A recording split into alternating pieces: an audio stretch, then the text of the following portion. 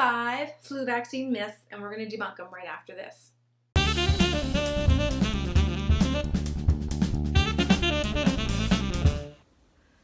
Welcome back. My name is Tammy and this is Nurse Minder, and on this channel we do everything nursing. So if you're new here, consider subscribing below so that you get the next video when it's released. So before I get into the myths today on flu vaccination, I'm getting a lot of comments on my videos from people who are saying, hey, this is a great channel, there should be more subscribers. And I'm like, yes, there should be. So I'm going to ask that if you've watched some of our videos and you haven't subscribed yet, please go ahead and subscribe, because I'll tell you what that does for me is it helps YouTube recognize that this is a channel of value and it will get it out to more people. So when you subscribe, don't forget to share it with your friends. Especially if you're in healthcare, there are lots of people who are learning nursing, and I recognize that having the tools when you need them is so important. That is why I created this channel. So subscribe, share, comment, let me know how things are working out for you. All of those things help YouTube know that this is a station worth promoting, and then that will help me to connect with more people who need the content just like you. Now let's get into our myth busting. Okay, myth number 1 is that the flu shot will give me the flu. That's simply not true, and here's the reason why. When the scientists create our flu vaccination, first of all, they're looking to see what are the worst strains that we think are going to come to your country and make you really sick.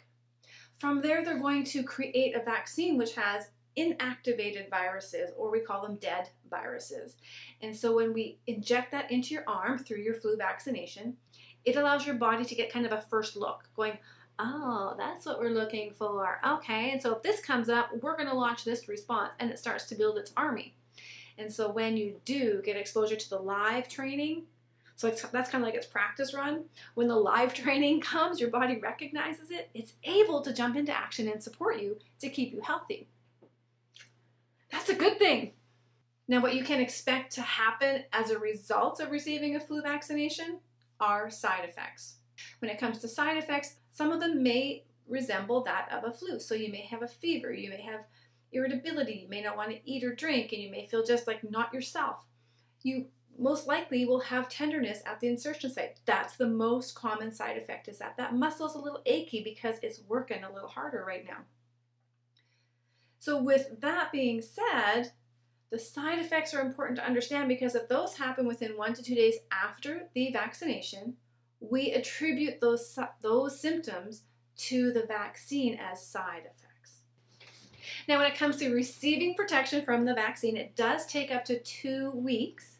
This is important, 2 weeks for your body to launch a full immune response, whatever your body's capable of preparing, because we all respond a little differently.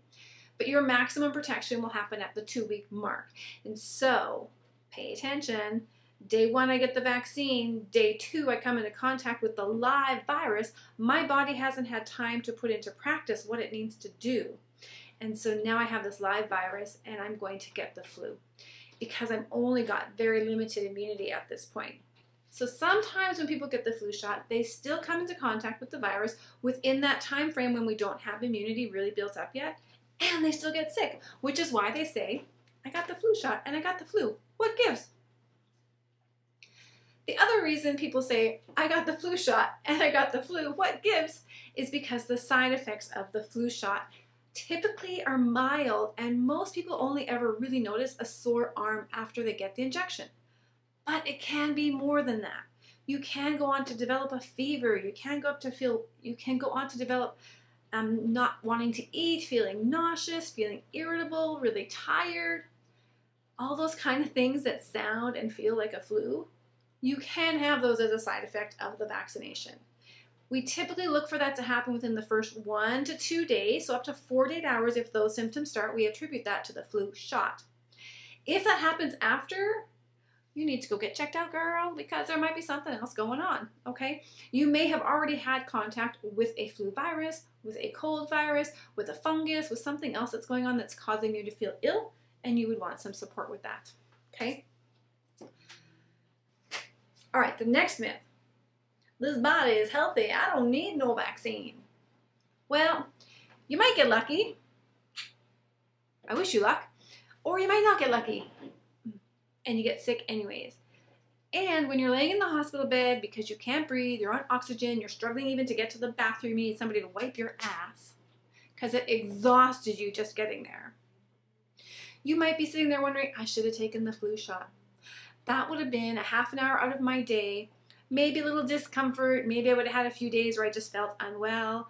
That would have felt a whole lot better than this moment right now when I can't breathe in this hospital and I'm struggling and I'm scared and I don't know what's going to happen. Your choice. You can go forward with luck and hope, or you can take science on your side and know that you have immunity already in your body so that when you get exposed to the virus, your body is ready to respond and protect you, because that's what the immune system does. It protects you. It keeps you safe from harm. Okay, but it can only do that if it knows what it's looking for, and that's what the flu shot does for us. Now, it's true, you will hear people say, I never get the flu shot and I've never been sick.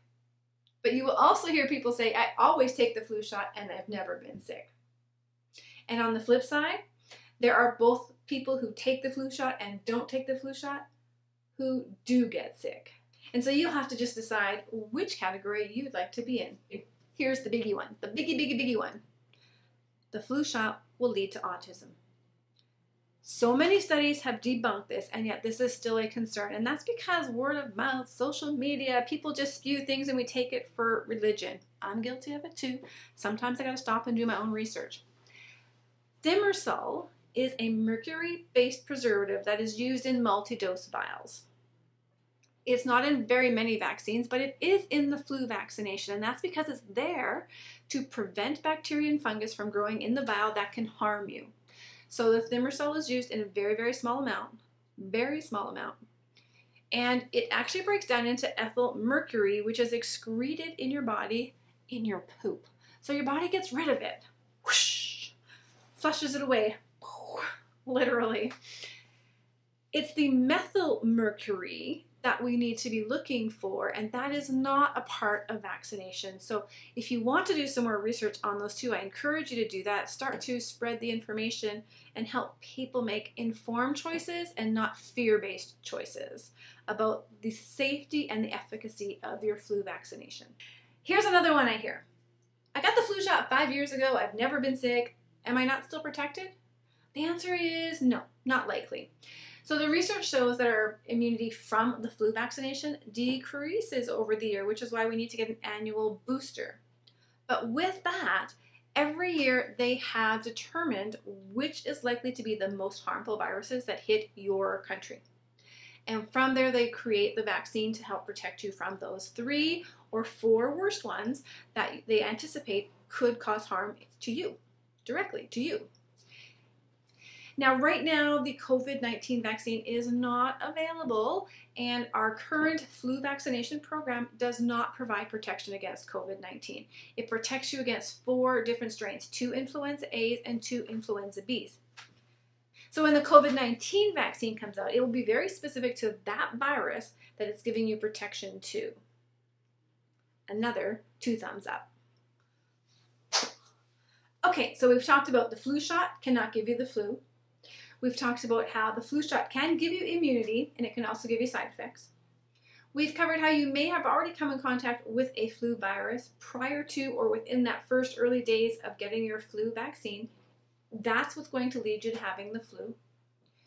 We've also mentioned thimersol and its believed link to autism, which is not true. There is no link to autism. Thimersol breaks down into ethyl mercury excreted, whoosh, flushed out of the body, okay? It doesn't build up. It doesn't cause any neurotoxicity. We've also talked about how a healthy body is still at risk because the virus does not discriminate. If you are healthy and choose not to get the flu vaccine, that is your choice. You have that right to not put that into your body. You then accept the consequences of if you come in contact with one of those viruses that can kill you, that you might die. Or you may end up in the hospital for longer than it would have taken you to get the flu vaccine. Or you may have complications that last for months and years to come that permanently changes the quality of your life. That's your decision. That is your choice. If that's a future you want to paint, you can dream it, you can live it. I choose to get the protection because that's not my future. That's not how I want to live. Now that kind of leads us into it's better just to get the flu than to get the flu shot because my body will build natural immunity. Well, it's true your body will build immunity in either case, but if you risk the flu, you risk the complications You risk being in the hospital, feeling short of breath, on oxygen, not able to get out of bed without assistance, not able to get to the bathroom without assistance, coughing and struggling and feeling fearful about what's going to happen to me.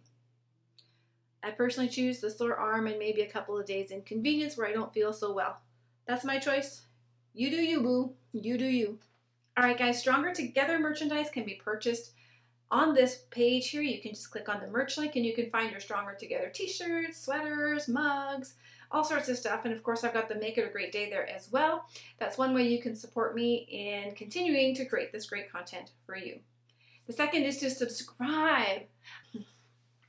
I have a dream, people. I have a dream to get the 100,000 subscribers so I can get one of those fancy plaques for YouTube that says I hit 100,000 subscribers. But in order to do that, I need you to help me get there. So if you are consuming and watching these videos and you're finding value, just hit that subscribe button. You can hit the bell so you get notified when the next video comes out. And you can also share this with your friends and say, hey, I found this great channel. Why don't you subscribe and help this girl make her dreams come true? That would be fantastic. I appreciate every single one of you who's on this journey with me and looking forward to the next milestone. I want it hanging right here on the wall. Big YouTube. It'll be my you've made it moment. And you can help me get there. Hey, I know you're probably not ready to get off your phone or go back to work just yet, or maybe even turn the lights off to go to sleep. So why don't you spend a little bit more time here watching another video?